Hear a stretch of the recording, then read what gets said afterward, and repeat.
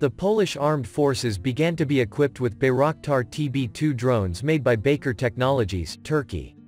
The first batch of Bayraktar TB2 was handed over by the Minister of Defense and Deputy Prime Minister of Poland Mariusz Blaszczak to the country's 12th Unmanned Aerial Vehicle Base. Blaszczak said drones have become a necessity for modern armed forces. There is no modern army without modern drones, he said.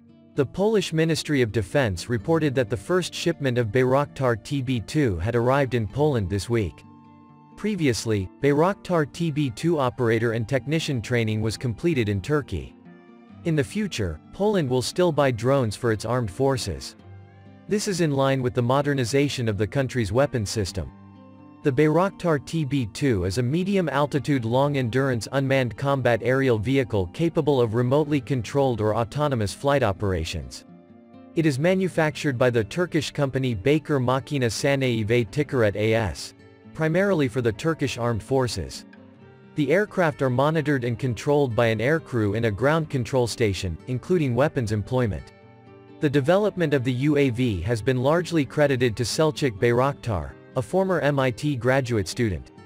The TB2 drone had completed 400,000 flight hours globally by November 2021. The largest operator of TB2 drones is the Turkish military, but an export model has been sold to the militaries of a number of other countries. The Bayraktar TB2 platform has a blended wing body design with an inverted V-tail structure. Thrust is generated by a variable pitch two-blade propeller in pusher configuration. The propeller is mounted between the tail booms and driven by an internal combustion engine located in the body. The monocoque platform is modular with detachable main items such as wing, tail boom, and V-tails. Fuselage pieces are made mostly of carbon fiber composite with machined aluminum parts at joints.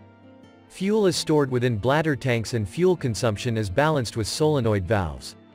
24 drones were ordered in 2021. Making Poland the first NATO and EU country to buy the drones. Poland this year bought a variety of weapons systems in large numbers.